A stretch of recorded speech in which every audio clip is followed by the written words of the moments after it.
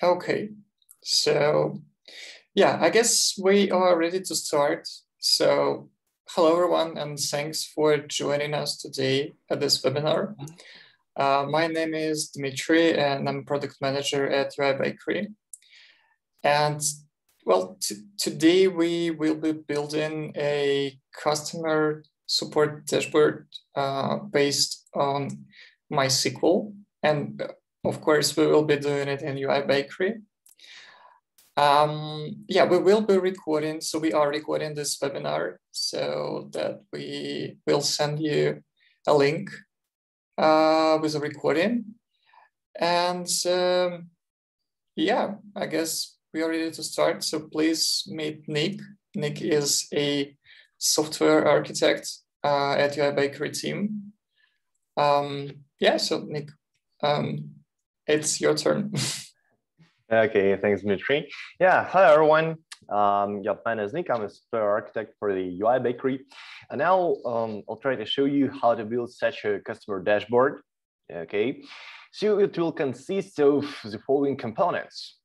First of all, is a customer table that loads data from the MySQL database and just displays it as a neat format at a table. And customer form that allows you to edit some customer data here. So for instance, I'm selecting a row in the customer table. For instance, the first row is the name Nick, and I just wanna change the name here. But let's call this customer Dmitry. Now I can press submit and it will update the data and update it inside the table. And also it's updated at a database. Also, here is orders table. Orders are related to some specific customers. So when I'm clicking on different rows in the customers table, I'm just reloading data from the database and just getting orders related to the selected customer. And finally, here is a bit of like reporting at the bottom of the page, like the revenue per person table that will be built with a custom SQL query and neat chart that displays how much each our customer spends on our website. Okay, okay. So let's go to the UI Bakery and let's go from let's create the project from scratch. Okay, so let's say I'm building a customer dashboard here. Okay, I'm creating the page and using a plain blank template for that purpose. Okay, and it's created. Now I'm going to the data sources management tool. I'll remove the default data source here and just, let's say, connect a MySQL database here. Yep, so UI Bakery allows us to connect different data sources here, like Google Sheet, MySQL, Postgre, HTTP, Salesforce, Force. But here I'm using MySQL database, okay? So let's call it customers.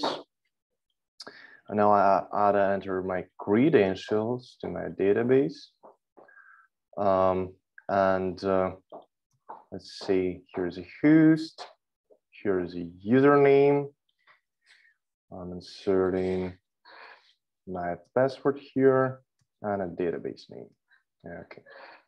Now I can press test connection and make sure that I can connect to the database so my user has all the required permissions and so forth. So I'm just connecting to the database to the UI Bakery. So here's my connected data source. It's my MySQL database. And here we are loaded all the tables from this database. Okay, so we have customers, employees, offices, and other tables here. And here at the right side of the screen, you can take a look and see like columns from this selected table. Okay, so for instance, my customers table has customer number, customer name, some contact, some address columns, and so forth. Okay. Okay, so now let's go to the builder and create the first customer table. To do so, first of all, I'm opening the actions pane. What's going on here? Let me delete the default action. So here in UI Bakery, to load and display some data, first of all, you ought to create an action that will load data from the database, okay? So I'm creating a new action that will load table, okay, from the data source. Here I have a customer's data source that's already predefined here, and resource, it's a table from the MySQL database, from my customers database. So I'm choosing customers here. Okay, so this action will load all the data from the customers table, from the customers database. Let's just press run action and take a look. How does it work? Here's the result type. I have all the data loaded inside the system. Okay, so for instance, this record consists of all the columns that I've just showed you before. Okay, now when we've loaded all the data inside the system, we just need to add a table on the screen. Okay, so I'm just opening components. Here's a table, I'm just dragging it on the screen. And all the data is automatically connected to these actions that loads data. And my table already understands the structure of this data and loaded everything. Okay, let's make it a bit fancier and hide some not interesting for us columns. So let's say it will be customer name, city, and for instance, credit limit. Yeah, okay. So now we have a neat table that shows the data from the MySQL database. Cool. Now let's go and create a form here. So here is the form. My form will be just listening for selected rows in the customer table and displaying data from it, and allows us to edit this data. Okay, so to do so, first of all, I just need to connect my form to the selected row of the customers table. Okay, so I'm just selecting a selected customers table selected row here, and all the data is populated here, and also structure of the form is created. Again, I'm just removing useless lines here. Let's say I want to edit these lines. I'll make it a bit fancier. So let's say in one column. Okay.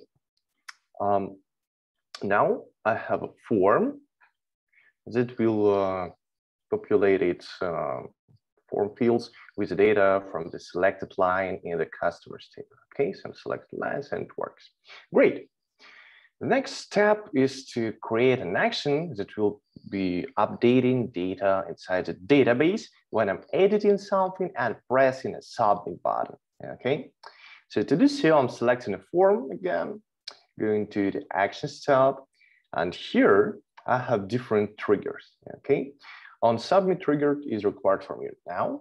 Okay, and I have no action to update data right now, so I'm pressing just add new action button. Okay, new action is created here, and I can say that I just wanna update a row in my customers MySQL database, in my customers table. So what do I wanna update here? So I wanna select all the records with the customer name. Okay, so here the customer name is selected. With the customer name, where this customer name number is equal to the smart table selected row customer number. So here we'll get a customer number of the selected customer in the customers table. Okay, when we selected required customers, it's time to put some data inside these records.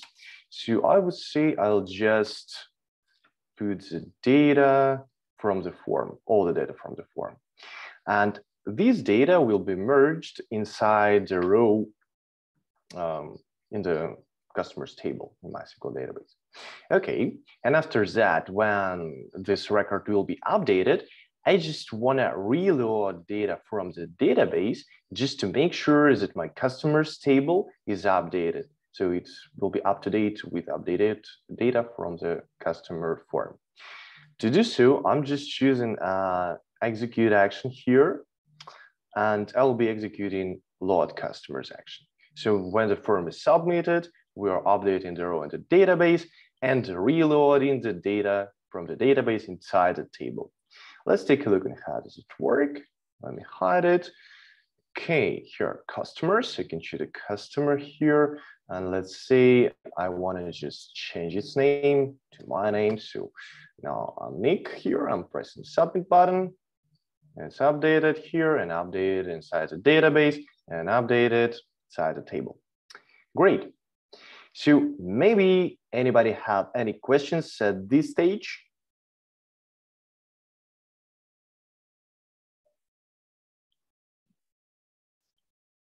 Okay, great.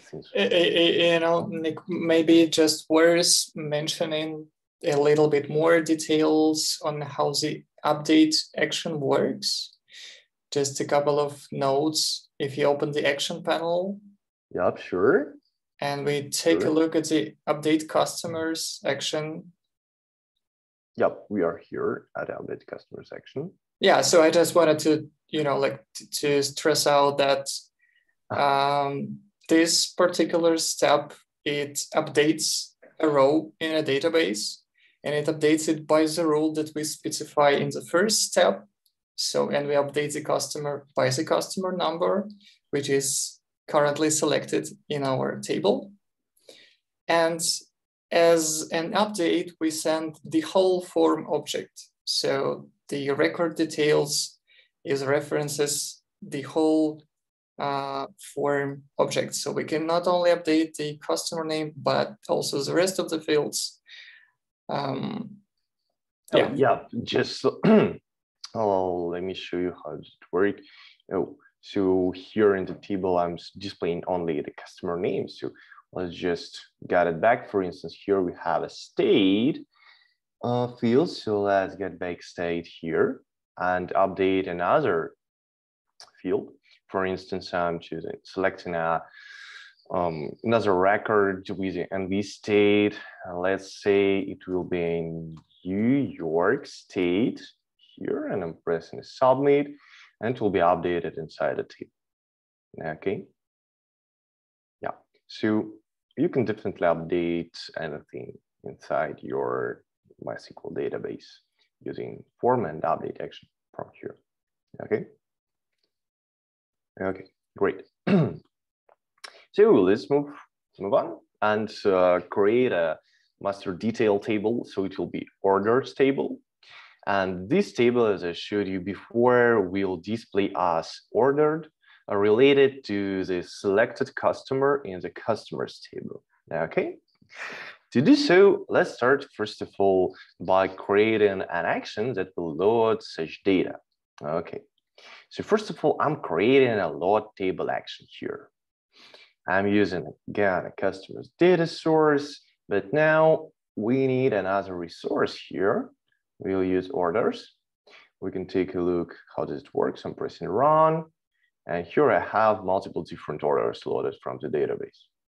But now we don't need to load all orders. We need to filter them at the database.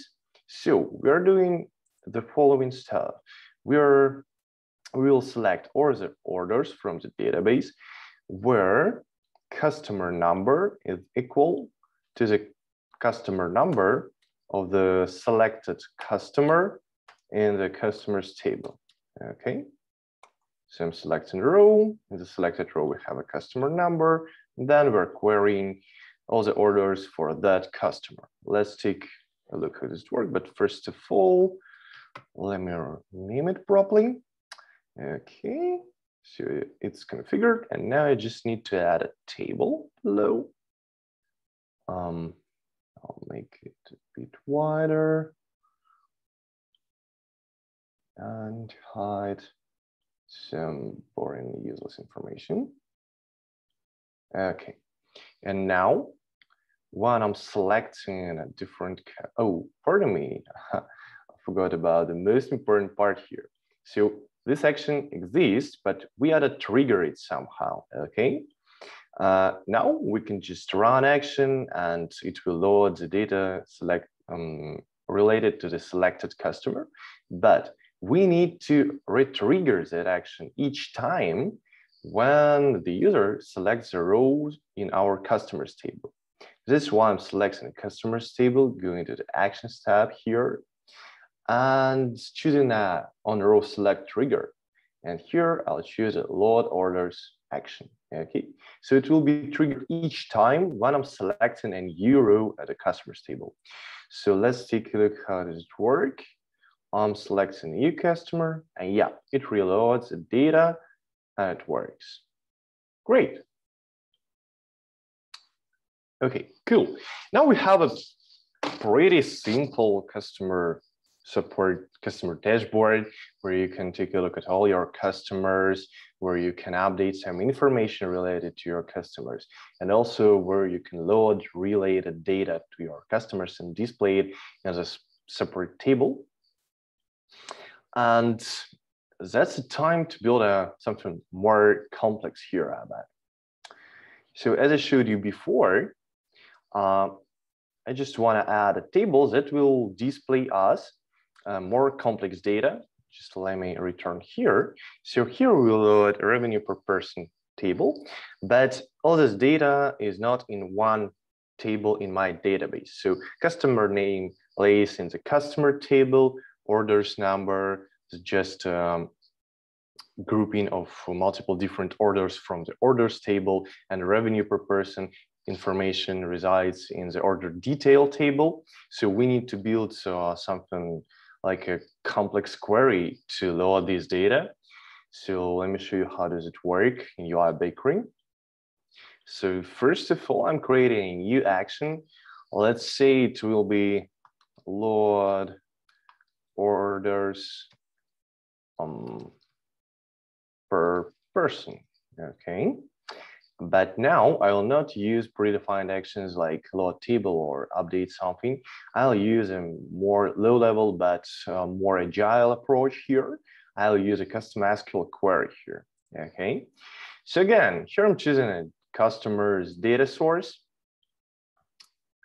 and add an SQL query. It will be just prepared it, so I'll just copy paste it. So what it does, don't be afraid, it's not very big. In fact, it's very simple.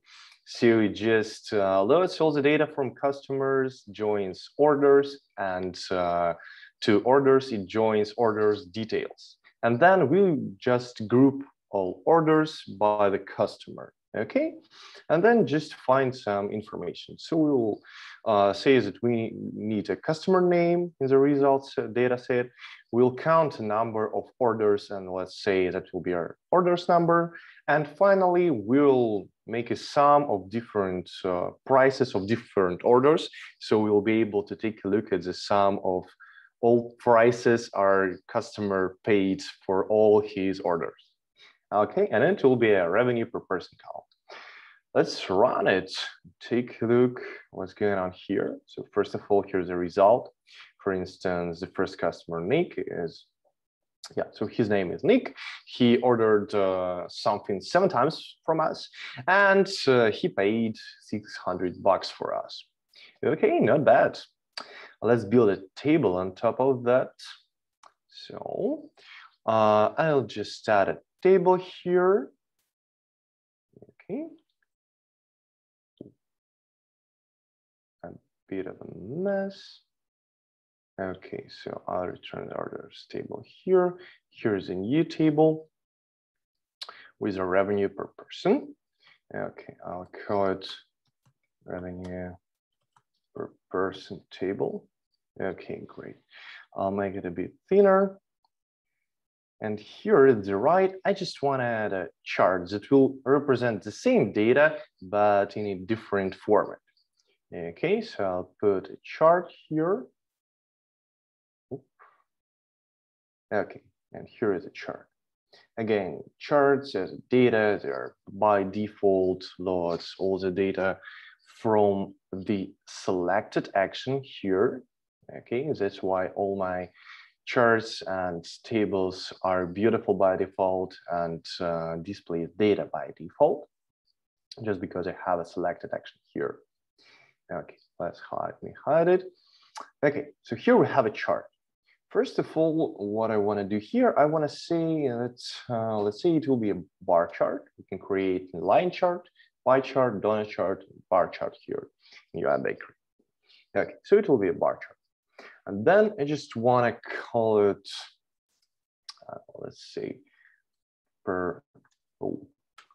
revenue per person chart. And let's say it will be green. And we will display names of our customers on the X line. And let's see, we don't need orders number here. We'll use revenue per person at the Y-axis. Okay, and here's the chart. Okay, so let's take a look on what we did here. Let's press preview, hide this bar. So what we got? We got a customers table that loads the data from my MySQL database and displays it in a pretty neat format. So I have pages here, everything can be configured, and it's, frankly speaking, from my point of view, it looks like nice. And when I'm selecting a row, all the data from this customer is populated inside the customer form, where I can update it and change customer name, let's say, and change state. Let's say it will be demo. Also, when I'm selecting the different rows in the customer table, my orders table is just reloaded and displays all the orders related to the selected customer. Okay. Finally, here at the bottom, I have, frankly speaking, small report, let's say, that displays us how many orders each customer built and how many bugs it gave us. And here we can see exactly the same information, but in a pretty neat format using chart view. Okay. Frankly speaking, I bet in general, that's it. Guys, I just wanna have your questions regarding the stuff I've just built. So are you interested in something in a bit more detail? Yeah, so if you, first of all, thanks a lot for the presentation. And so, yeah, if you have any questions, just type them in the chat, or you can raise, there's a raise hand button so that we can unmute you.